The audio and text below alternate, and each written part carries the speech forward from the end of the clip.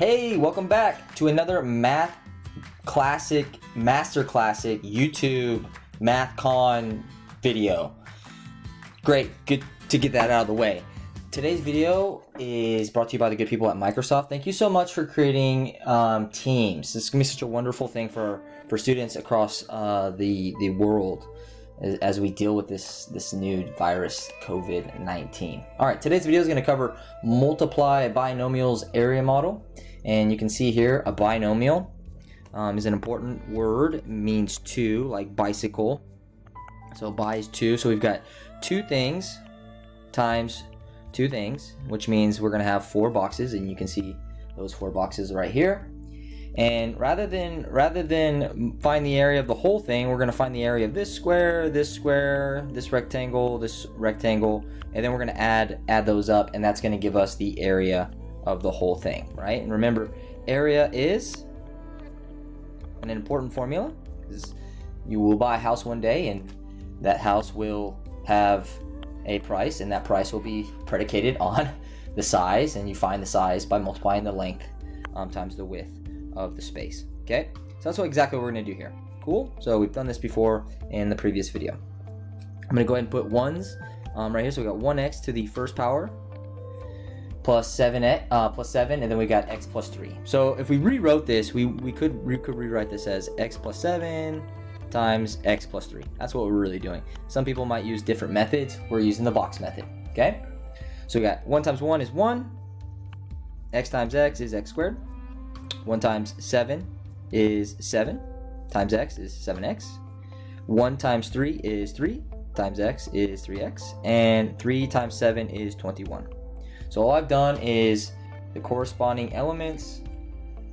Okay, I've multiplied in the correct boxes. And you can see that there's a pattern here. Now that we've got the four boxes multiplied, what we can go ahead and pull them out and rank them. So we got x squared, plus we got a 7x, plus we got 3x, plus we got 21. When we look at this, we've got four things, which makes sense. 2 times 2 would be four things.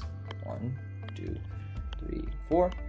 But two of these things are like terms, meaning that we can combine them, together. So if we've got 7x's right here, and we've got 3x's, rather than say we've got 7x's and 3x's, we can just say, we got 10x's.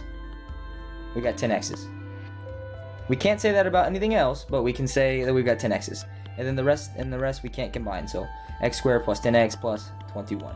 So although we had four things, two of those things we could combine. So our final answer is actually just going to be three things: x squared plus 10x plus 21. Hopefully I can remember that. X squared plus 10x plus 21. Cool. Boom, check. Let's rock and roll. And so as we go over these, you should begin to see a pattern developing that I'll reveal to you on the last problem. So we got x times x is x squared. We got x times 9, that's 9x. Now we've got x times 2, that's 2x. And now we've got 2 times 9, that's 18. Cool. We pull them out. We got x squared plus 2x plus 9x plus 18. Remember, I want to write it in standard form. That's highest to lowest, right? So highest to lowest exponent, and two of those terms are the same or alike, right? So if we've got 2 of something and 9 of something, then we can just say, oh, we've got 11 of that thing, and that thing happens to be the x term, and the rest we can't combine, so it comes down. So our final answer: x squared plus 11x plus 18. X squared plus 11x plus 18. And I don't want to forget the x, or I'll get it wrong, so make sure I do that right. Cool. And now that I've got this pattern, I know that essentially this box, if these two things are x's, if the first two terms are x's, I know the top box is always going to be x squared. I know this is always going to be x squared. I know that these two are going to give me an x,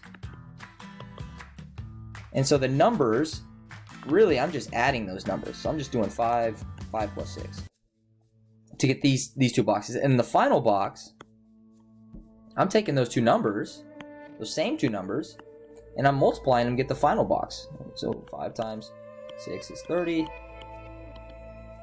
And this is helpful for me because really this is 5x plus 6x, which is 11x. So I've already got the answer. Just by looking at those two numbers, I know middle term is 11x and the final term is 30. So we got x squared plus 11x plus 30. So I just added those numbers to get the middle term, and then I multiplied those two numbers to get the constant, and I'm pretty much done. And that works only when these two are just x's. If they're 3x or 5x or some other besides just being an x, 1x, then we can't use this strategy. So I'm gonna go ahead and use it again. We know the first one is x squared, and then 2 plus 6 is 8, and that's the x term. And then the final one, the constant term, 2 times 6 is 12. Boom. And that's how you multiply binomials using the area model. Good luck.